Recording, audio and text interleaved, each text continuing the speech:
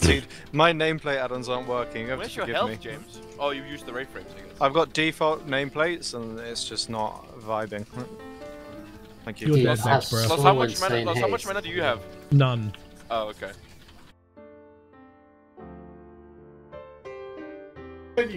I'm swapping to an actual class. Be right back. 1 second.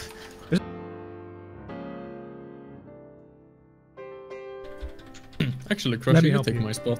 No, I'm good, dude. I'll just. No, you take my spot. I'm good. I'm good, yeah, dude. I wanna watch James. No, I'm good, dude. I'll Wait, just. did that bring a piece? No. Spawn? What? I insist, bro. No, I'm good. It has charges No, though, no, so no. the amount of knockbacks it can do. No, do spawn.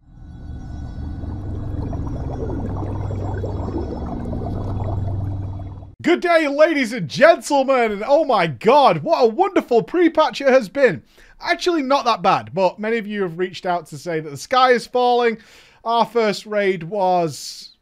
I mean, probably... This is not playable, Alex. No, it's not.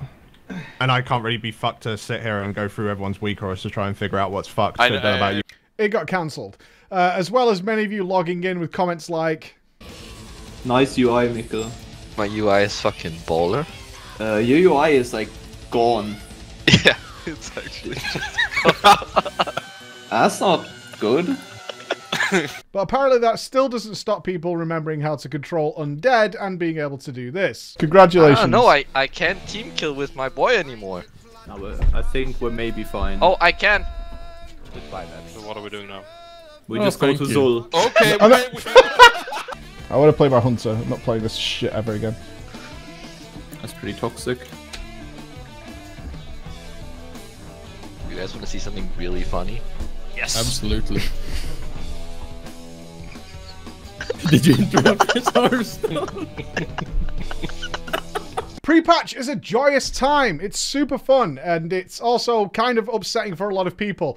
One night you go to sleep and your character is strong, he is mighty, and then you wake up and suddenly you're bottom of the barrel and you're like, I did nothing. I did absolutely nothing to bring this on. What is happening? But given our growth recently, a lot of you, this is your first World of Warcraft expansion, and you should really bear in mind that pre-patch is a kind of weird time. Although 8.3 has been a circus in and of itself, pre-patch is even worse than that, because these are characters that are missing like 50% of their tools. And not only that, we're now combining it with the situation where the Shadowlands is still very, very much imbalanced. A lot of the spells aren't doing what they're supposed to do.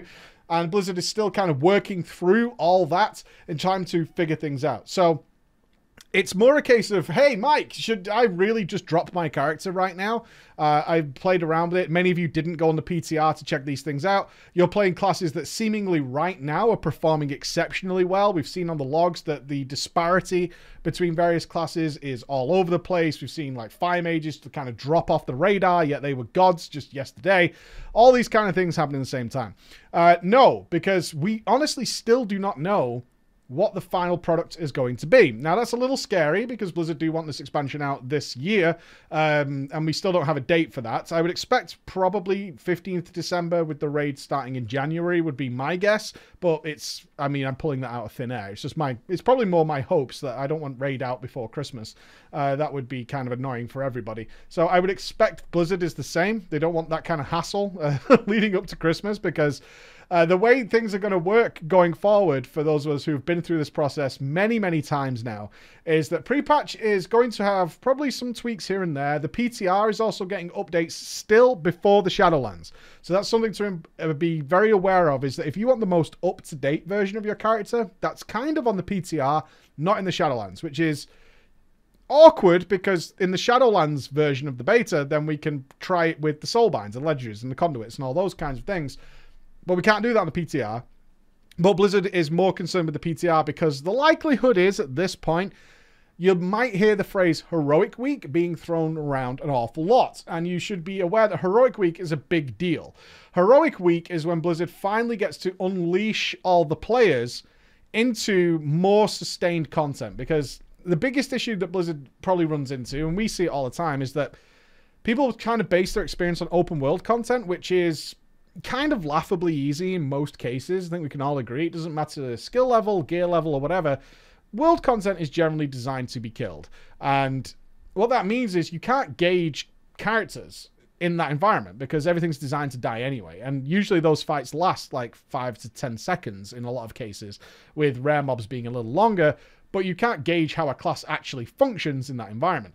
Heroic Week always comes before the release of like the Mythic Raids and the PvP season, because that gives Blizzard this little window when they can throw players into situations where they have to perform over several minutes. And over that gauge, they can get a lot more data. Now, with the Shadowlands having so many systems when it launches, there's a lot for them to tweak and mess around with after that. So Heroic Week this time around is likely to be kind of mega. The strange thing is, in 8.3, Heroic Week yielded no changes, which was really obscure. Like, certainly somebody who was at the World First Race and waiting for this stuff, we all kind of sat with bated breath as to what Blizzard would do, because Heroic Week typically results in a massive amount of changes. This time around, though, in 8.3, they didn't do anything. They, in fact, left everything alone and just said, get on with it, which was good for some who were clearly a bit too powerful, but also bad for others who were underpowered. Like, Shadow Priests were waiting for a big overhaul, and nothing happened. They didn't just get a flat buff or anything. Although, ultimately, by the end of 8.3, Shadow Priests were kind of fine. It didn't help those guys in the early days without non-targetable corruptions and all those kinds of things. So there is a precedent there that Blizzard isn't going to do too much, but I highly doubt it. It's become more and more apparent that getting good data from the beta is getting harder and harder at a time when it needs to be better. When we talked about the delay, I kind of really tried to inspire you guys. If you do have beta access, we give away a bunch of keys. And everyone else is giving away as many keys as possible. Blizzard really wants more people into the beta to keep testing. They are opening up more testing. They've given us new realms, which actually simulate the level 60 experience fresh, without all the advantages you get on the realm that gives you free legendaries and free gear and free consumables and all that kind of stuff. And we've been working through that to see exactly what that realm is like, because up until now, we haven't even been able to try out what it's like at level 60. We don't know, like, how exactly does this process work? So we've got a video for you coming there. My main point that I wanted to get out today is that it's been a little tough seeing how many people have been a little depressed coming out of the pre-patch. Again, like, you look at the Holy Paladins, they went to bed healing gods and kind of woke up at bottom of the tier. And are like, well, I'm just dumping my Holy Paladin now. It's not the time for that.